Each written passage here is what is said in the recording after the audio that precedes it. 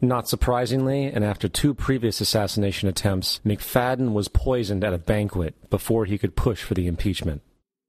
Now, having reduced the society to squalor, the Federal Reserve bankers decided that the gold standard should be removed. In order to do this, they needed to acquire the remaining gold in the system. So, under the pretense of helping to end the Depression, came the 1933 gold seizure. Under the threat of imprisonment for 10 years, everyone in America was required to turn in all gold bullion to the Treasury, essentially robbing the public of what little wealth they had left. And at the end of 1933, the gold standard was abolished. If you look at a dollar bill from before 1933, it says it is redeemable in gold. You look at a dollar bill today, it says it is legal tender, which means it is backed by absolutely nothing. It is worthless paper. The only thing that gives our money value is how much of it is in circulation.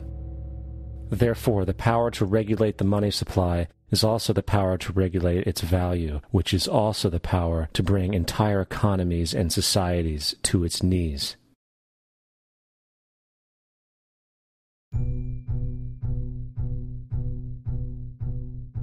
It's important to clearly understand, the Federal Reserve is a private corporation. It is about as Federal Express. It makes its own policies and is under virtually no regulation by the U.S. government. It is a private bank that loans all the currency at interest to the government, completely consistent with the fraudulent central banking model that the country sought to escape from when it declared independence in the American Revolutionary War. Now, going back to 1913, the Federal Reserve Act was not the only unconstitutional bill pushed through Congress. They also pushed the federal income tax. It's worthwhile to point out that the American public's ignorance towards the federal income tax is a testament to how dumbed down and oblivious the American population really is. First of all, the federal income tax is completely unconstitutional, as it is a direct, unapportioned tax. All direct taxes have to be apportioned to be legal based on the Constitution. Secondly, the required number of states in order to ratify the amendment to allow the income tax was never met, and this has even been cited in modern court cases.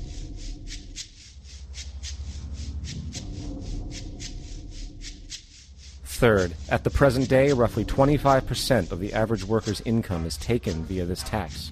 And guess where that money goes? It goes to pay the interest on the currency being produced by the fraudulent Federal Reserve Bank, a system that does not have to exist at all. The money you make working almost 3 months out of the year goes almost literally into the pockets of the international bankers who own the private Federal Reserve Bank. And fourth, even with the fraudulent government claim as to the legality of the income tax, there is literally no statute, no law in existence that requires you to pay this tax, period. I really expected that, of course there's a law that you can point to in the law book, the code, that requires you to file a tax return. Of course there is. I was at that point where I couldn't find the statute that clearly made a person liable. At least not me, and most people I know, and I had no choice in my mind except to resign. Based on the research that I did throughout the year 2000, and that I'm still doing, I have not found that law. I've asked Congress, we've asked a lot of people in the IRS commissioners, helpers. They can't answer, because if they answer, the American people are going to know that this whole thing is a fraud. I haven't filed an federal income tax return since I left. I have not filed a tax return since 1999. The income tax is nothing less than the enslavement of the entire country. Now, the control of the economy and the perpetual robbery of wealth is only one side of the Rubik's Cube the bankers hold in their hands. The next tool for profit and control is war. Since the inception of the Federal Reserve in 1913, a number of large and small wars have commenced. The 3 most pronounced were World War I, World War II, and Vietnam. World War I. In 1914, European wars broke out centered around England and Germany. The American public wanted nothing to do with the war. In turn, President Woodrow Wilson publicly declared neutrality. However, under the surface, the U.S. administration was looking for any excuse it could find to enter it.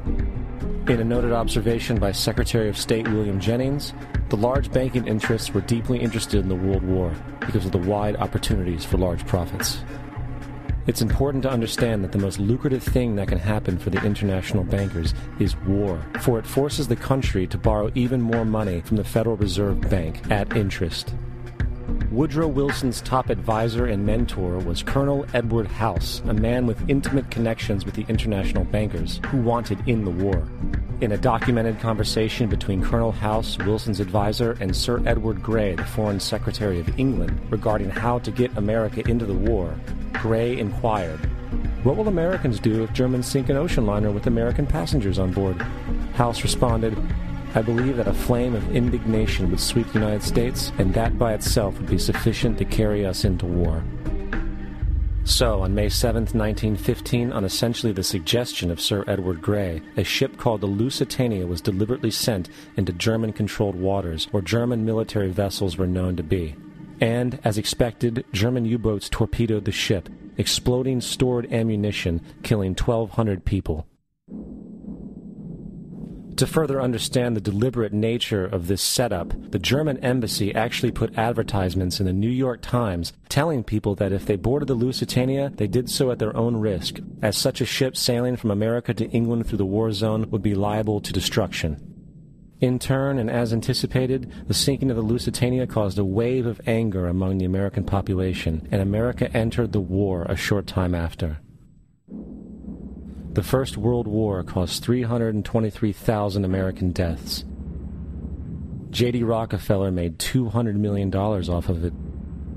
Not to mention the war cost about $30 billion for America, most of which was borrowed from the Federal Reserve Bank at interest, furthering the profits of the international bankers. World War II.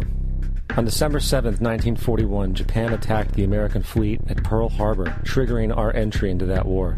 President Franklin D. Roosevelt declared the attack was a day that will live in infamy. A day of infamy indeed, but not because of the alleged surprise attack on Pearl Harbor. After 60 years of surfacing information, it is clear that not only was the attack on Pearl Harbor known weeks in advance, it was outright wanted and provoked. Roosevelt, whose family had been New York bankers since the 18th century, whose uncle Frederick was on the original Federal Reserve Board, was very sympathetic to the interests of the international bankers, and the interest was to enter the war, as we've seen, nothing is more profitable for international bankers than war. In a journal entry by Roosevelt's Secretary of War Henry Stimson, dated November 25, 1941, he documented a conversation he had with Roosevelt. The question was, how should we maneuver them into firing the first shot? It was desirable to make sure the Japanese be the ones to do this, so that there should remain no doubt as to who were the aggressors.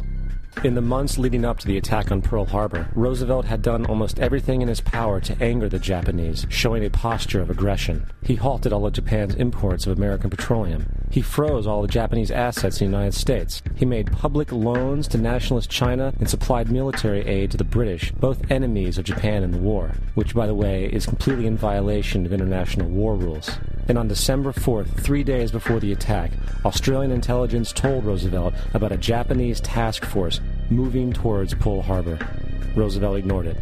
So, as hoped and allowed, on December 7, 1941, Japan attacked Pearl Harbor, killing 2,400 soldiers.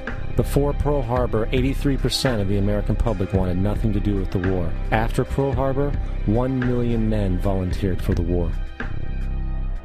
It is important to note, Nazi Germany's war effort was largely supported by two organizations, one of which was called IG Farben. IG Farben produced 84% of Germany's explosives, and even the Zyklon B used in the concentration camps to kill millions.